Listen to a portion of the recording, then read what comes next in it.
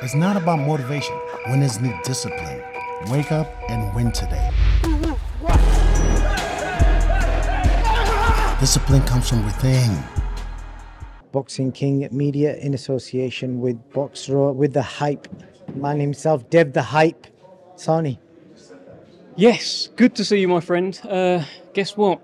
British boxing has a new star. His name is HAMZAH SHEERAZ. He can knock people out with jabs. He hits very, very hard. He's 19-0, 15 knockouts. He's knocked out 13 in a row. He's done something tonight to Liam Williams that no one's ever done. Congratulations, HAMZAH SHEERAZ, and congratulations to British boxing. We've got a new star. That's a really good introduction there. We'll cover all aspects of his win. I saw Frank refer to him as Tommy Hearns, but I just spoke to Spencer Fearon and he said, you know what, just because he's tall, it doesn't mean he's Tommy Hearns. He fights more like Oscar De La Hoya. Yeah, look, I like that comparison's being made as well. Great. Link him to everyone. Muhammad Ali. Let's just keep it going. But look, I love the Tommy Hearns thing. I like the idea that he's Ilford's answer to Thomas the Hitman Hearns, and it's just because look, he's in that weight division. He's a middleweight. He's tall. He hits hard with both hands, and I think people are now starting to buy into him. And the thing that I've been saying tonight is I'm not sure how many middleweights in the world start as a favourite against HAMZAH SHEERAZ. I'm not sure there's that many. I think we've got one of the very best middleweights in the world right now in this guy, and he's like, he did it on the road last time in Poland, unbeaten opponent in a stadium full of people booing him, and he just went and dealt with the fella in a couple of rounds. The jab again. Tonight, Liam Williams, he was game. Go and check his Instagram, go and check his training. He was game, he was up for this, he was ready. He came here with plenty of ambition. He just got dealt with. We love Liam Williams. I love Liam Williams. This morning, this is strange, right? This morning, I had a message from him saying, Dev, I've been locked out of my Instagram. Can you help me get in? Now, this is the away fighter, but just because we used to work with him at Queensbury, he just knows me as a guy who can help him with that stuff. So I helped him get back into his Instagram. So strange, but I love Liam. I think we'll always have a place in our hearts at Queensbury for him. But tonight, just too much. HAMZAH SHEERAZ is just too much. And just for clarity, you're not available to help people with Instagram accounts in case you get influx of people messaging you to help them out. Yeah, I mean, definitely not, unless you want to sponsor me, like Hype have. I don't know if you want to do that. Yeah.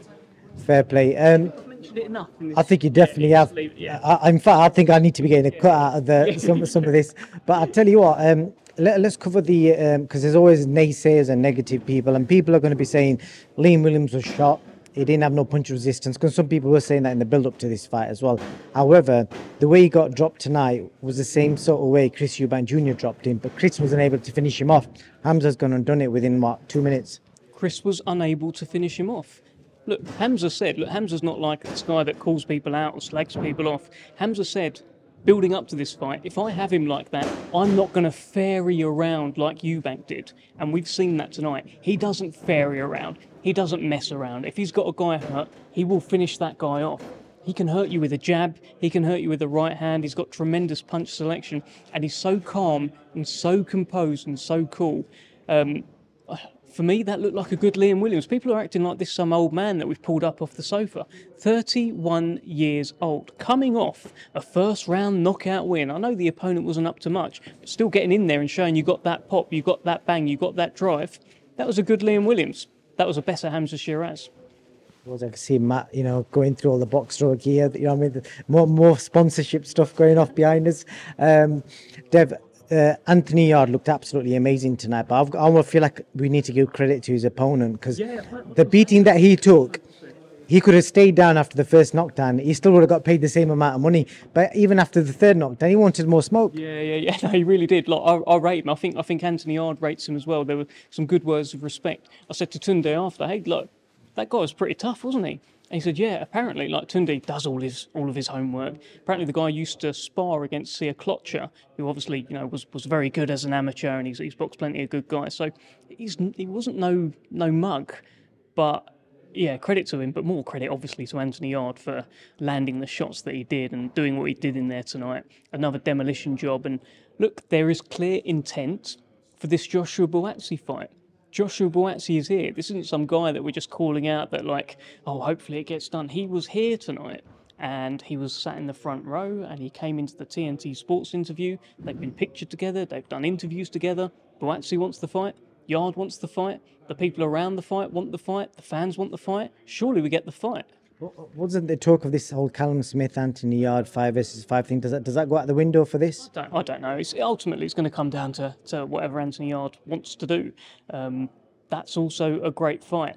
There's something special about this one. It's been brewing for about 7 years, and it feels like the time is right to do it.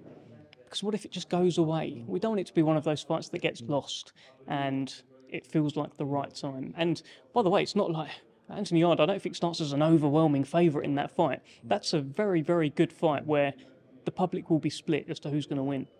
Got to shout out the strength and depth in the Queensberry stable. We saw Alois Jr. with a crazy, freakish knockout.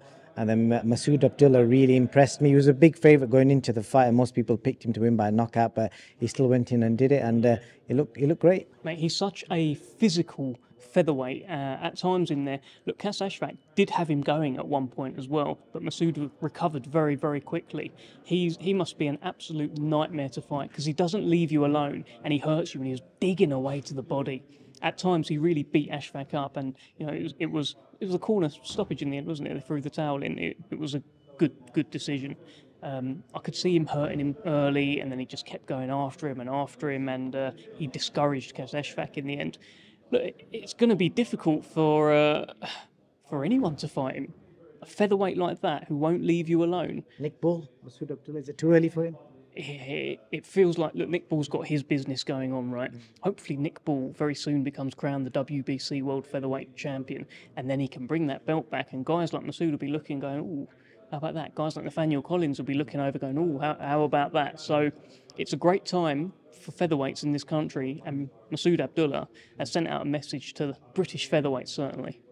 And the last word on Frank's stable. I remember about 2 years ago when the TNT deal started. Was it 2 years? It might have been a bit longer than that. But I remember when Frank started signing a lot of these guys, like people like Sam Noakes, who were like 1 and 2 and 0, and loads of these guys. And now they're all kind of flourishing. That's the right word. And they're all like proper fighters now. And it's see that investment has paid off. Yeah, and Sam Noakes is a great example of that. Turned pro with us. He's been on these. See you later, my friend.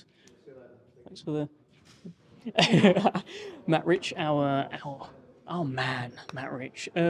Yeah, look, 13 fights, 13 wins, 13 knockouts, 100% KO rate. Who's he going to go after next? Maybe even Artur Beterbiev. It seems like he's catching him up, right? He's only 7 behind now, so I think he's fantastic. He's from Maidstone. He's got hands of stone, and yeah, as you're saying, it's a great time because all these guys are coming through, and there's many more like that. Before long, you'll start seeing performances like that from Henry Turner, Pierce O'Leary.